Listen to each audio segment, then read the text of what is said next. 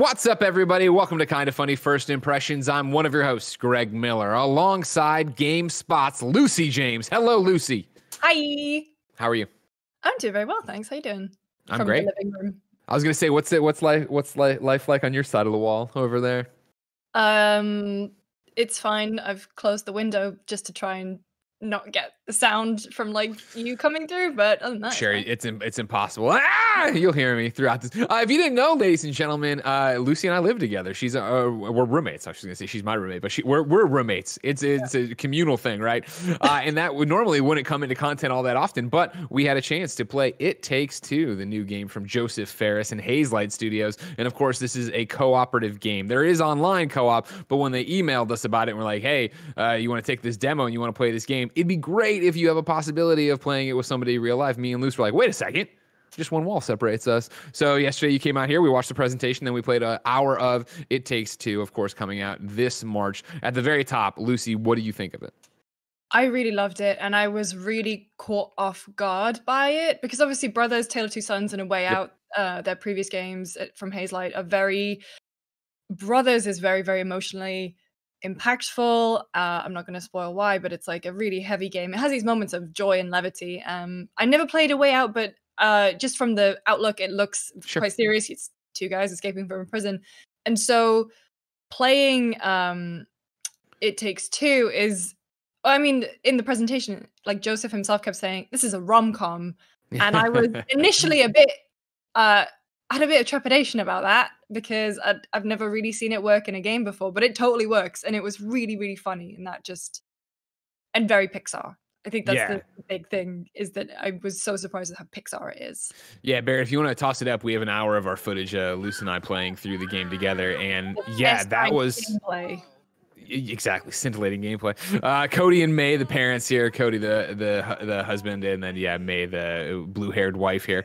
I was playing as Cody. You were playing as May, and I enjoyed Brothers fine. I enjoyed A Way Out for what it was, and I love the idea that Hazelight keeps trying to make these co-op experiences and try to make these games that you really don't see a place for.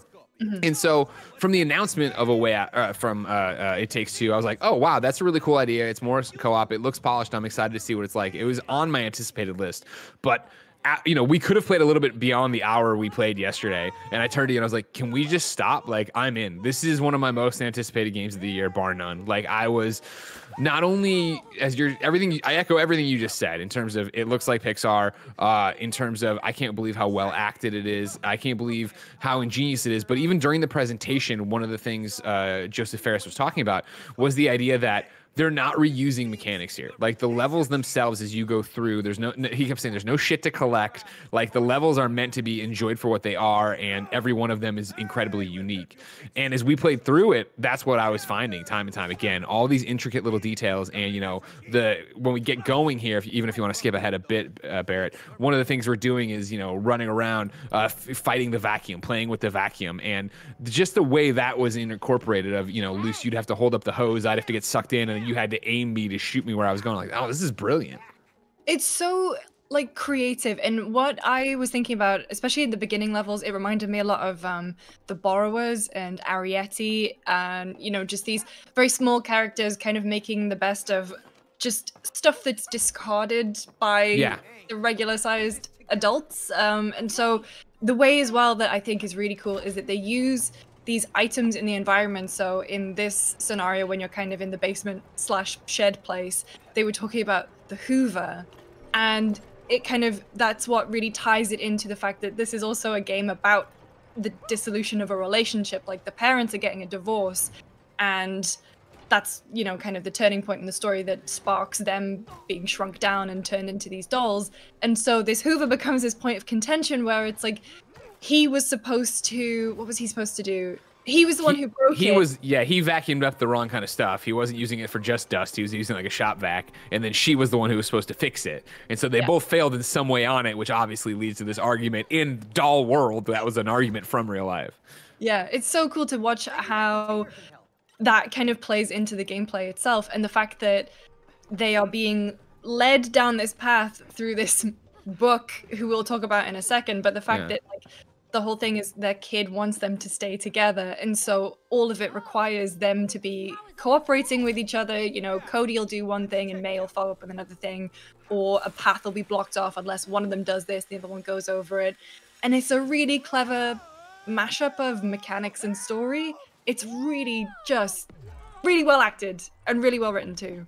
And that was the thing about it. Yeah, you know, when again, I was right there with you, and Joseph's like, "Oh, we're making a rom-com, and nobody makes rom-coms, and why don't they make rom-com?" And I was like, "Well, it's hard to do in a video game." And that was the thing that immediately caught me off guard playing it, was how well acted Cody and May were.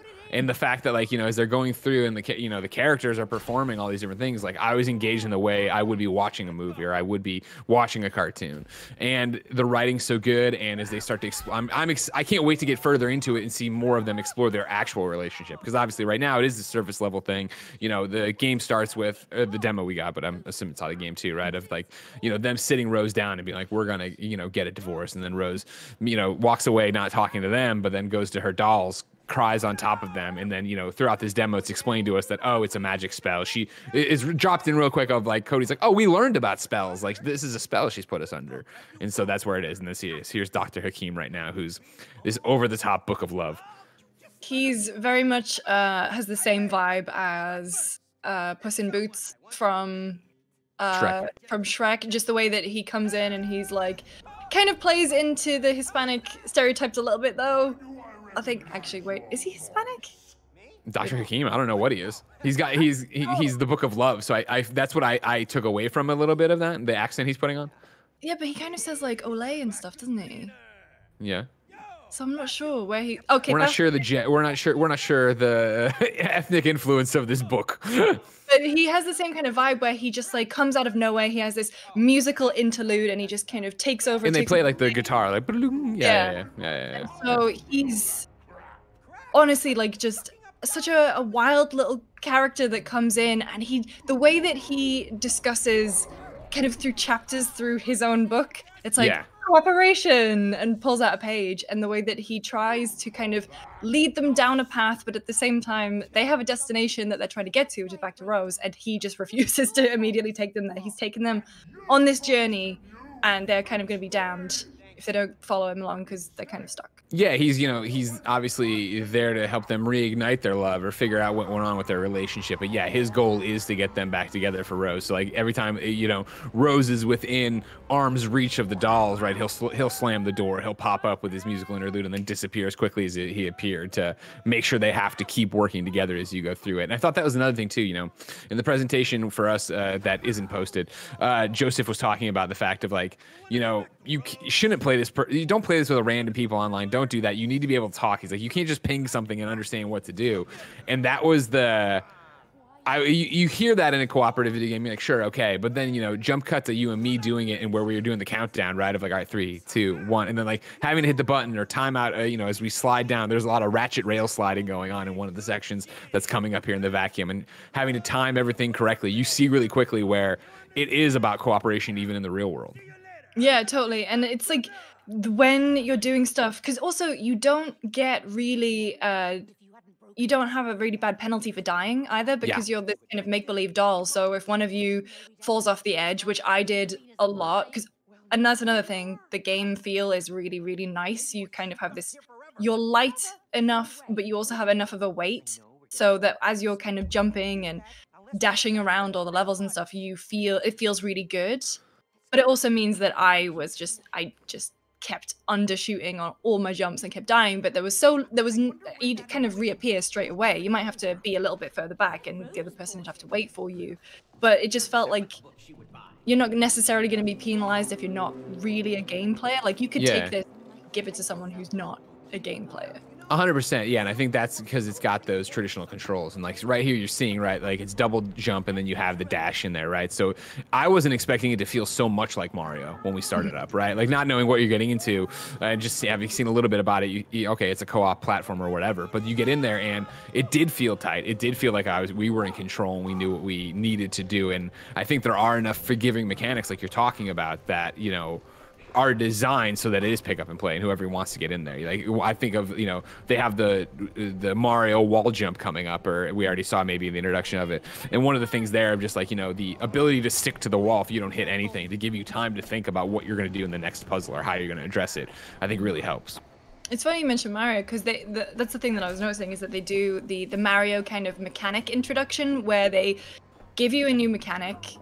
So for example, the hammer and nail thing, and they introduce it to you very, very slowly. You get to grips with it, and then they just increase that challenge until the end. It's this great connection where, you know, you have to be in sync with the other person. You're doing timings, and then you nail something. Oh, that was undeliberate, but like you nail the two of you working together, and it's again, it's story meets gameplay in this really great loop. And honestly, like doing that boss fight with the what do you call them, the toolbox, yeah, and it's just, you kind of both coming to the same conclusion at the same time about what you have to do, and then you know, halfway through you're just automatically going where you need to go, working together. And it's Bear, can you scrub? Probably it would be like 3/4 through this video looking for a toolbox where Luce is gonna have a hammer on her back, I'm gonna have nails.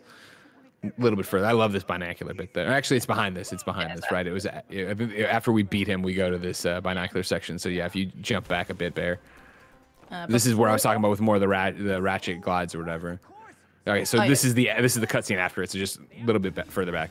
There you go here. So you're fighting this toolbox, right? And, you know, again, it's working together. If you notice right now, Cody there, who just died, and there's this cool mechanic of you're going to respawn no matter what, but if you tap Y, you can come back quicker. Cody has 3 nails on his back.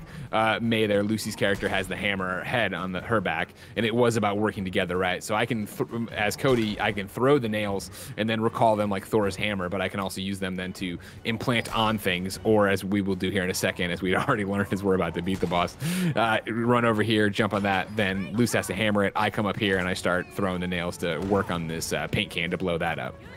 And that's what I think is where this game excels, is the fact that it does work. There, you know, we definitely got to points where we couldn't progress without each other, and that's how it should be, right? In a cooperative game, like we actually need to rely and we needed to communicate with each other. Yeah, and it was honestly, it's like, I think because of the easy and quick respawns as well, you're never getting angry at the other person. You just kind of go, oh, okay, I'll see you in a sec. And that was the thing too, is I wasn't even getting angry at myself. You know what I mean? Usually you die, you have to restart something, go like, okay, let's go. But like, even as we were discovering like these nails in the beginning, I'm not sure how close we are to the very, very beginning of this fight, were a huge pain for me to understand, because I just could not dodge them for the life of me. And it was like the hammer, the shovel kept coming down and hitting me, all these different things. But yeah, it wasn't like I was impeding the group's progress, nor did I feel like we were being punished because I was struggling to figure it out. Yeah, it was honestly, and it just felt really good. And this moment in particular was like really, really cool, because you get like the really good bit of slow-mo, and the fact that, you know, I'm playing as May, and I knew I was the one who did the setup, and then the other one kind of delivering on it. And it's like that swaps too. It's like Cody will occasionally have moments where he's the one who's doing the main part of the puzzle, and May is just kind of helping out in the background, and that swaps too. You kind of equally get the glory, I guess, of solving puzzles.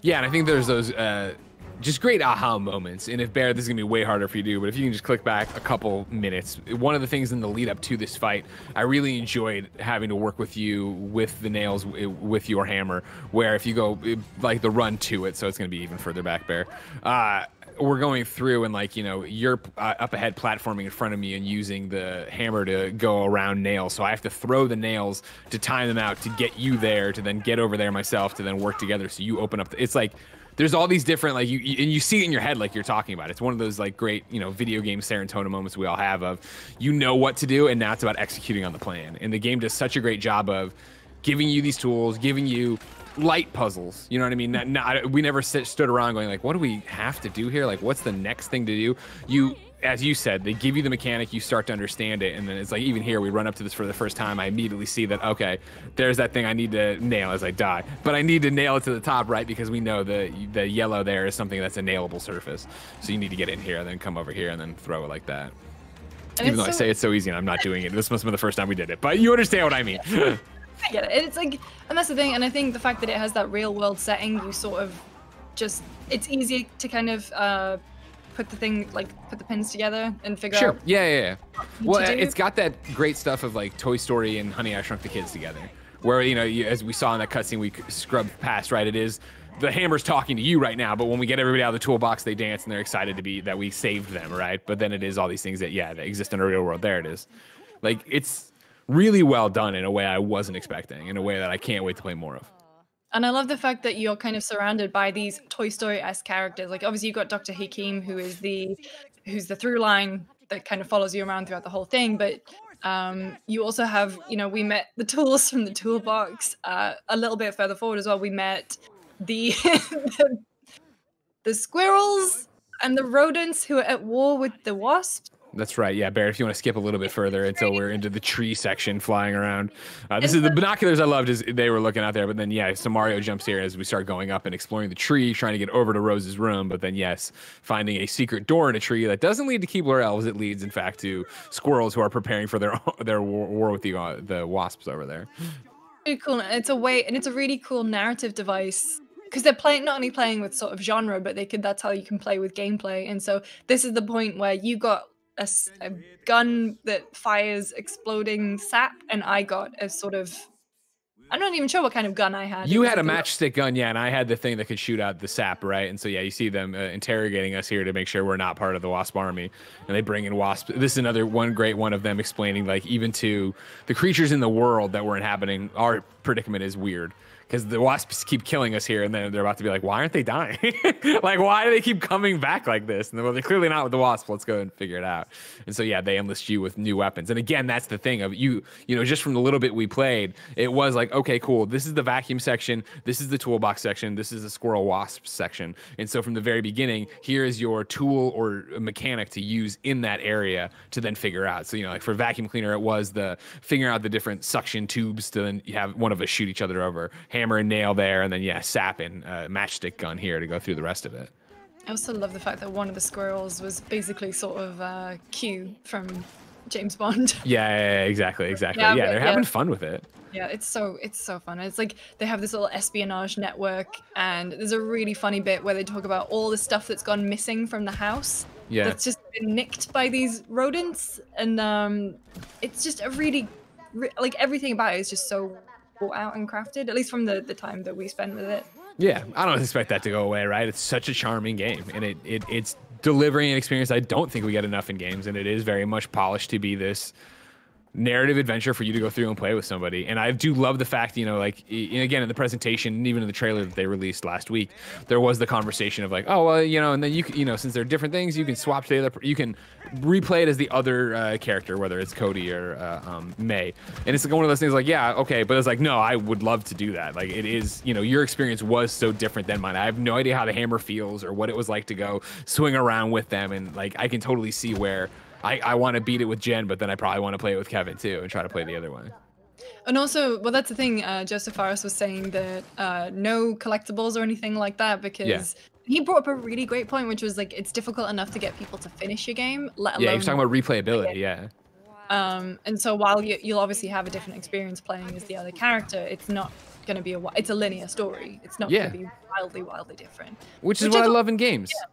Yeah. Tell us your story. What is your story? Let's see what it is. And I think, like, there's no, it's a rom-com, but it's such a serious topic, right? Where, I mean, have it based around the fact that their daughter, right, Rose, is crying and wishes this into existence. Like, it's one of those weird ones that he describes it as a rom-com, but I still don't know if the happily ever after happy ending is them getting back together or if it's just that they can coexist, because that seems to be their struggle right now. And that's interesting. That's a nice narrative design to have as coming in of I want to see what the other environments and biomes are going to be for sure and what the other tools will be, but I also want to know, hey, how's this going to shake out for the characters? Yeah, because I think that's, we talked about how great the writing is, but also they do a really great job of having a sense of these characters have lived together and loved each other for so long, but they're at that breaking point in their relationship. And so there are occasional moments where I think Cody at one point refers to May as babe or love or something, and it's just probably like it's an old reflex, but it's after they've done something and they've worked together on it. And so I am genuinely invested in seeing if they will stay together or keep going on with their divorce. But it's a testament to how well that's written, because a lot of the times in games it's story in the backseat. yeah, that connection's not necessarily there, but with these two, and like I've said this a million times, but like how well the gameplay links with that story, it's just so clever. Yeah, I think that's what's caught me off guard, is that I think so far everything we've seen, whether it be gameplay, performance, writing, narrative, it's all top notch. Like it's, I think so far and away the best thing Hazelight has done, and that's saying something because they've made great games. But yeah, this one I can't wait to see all the way through and play a couple times. Yeah, and I really hope as well that EA sees kind of I mean, EA Originals, you know, we've had a few great games from them, but I think this is where the tipping point now where games are really getting the kind of the budget. As if, in a weird way, is this to say, like, you got Fleetwood Mac in that trailer? Yeah, like, they got a lot of good music, right? Yeah. Yeah, they got really great music. And so I really hope that that's a kind of indication of future investment in this program, because there have been some, like, Sea of Solitude, you had Unraveled as well, that have come through this program, and seeing Hazelight excel at it is something that's really exciting. Yeah. Can't wait, but we won't have to wait long. It Takes Two comes out March 26th on just about everything, right? Yeah, PlayStation 4, Windows, Xbox Series X and S, PlayStation 5, Xbox One. It's all there. No Switch, but, you know, come on. You got Mario over there already, all right? Don't have your co-op adventures in Mario. Don't worry about it. Lucy, any parting words? Just please be excited. It's very fun. Good enough by me. Of course, keep up with Lucy over at Gamespot.com. Keep up with me on YouTube.com/KindaFunnyGames. And let us know what you think of It Takes Two in the comments. Until next time, it's been our pleasure to serve you.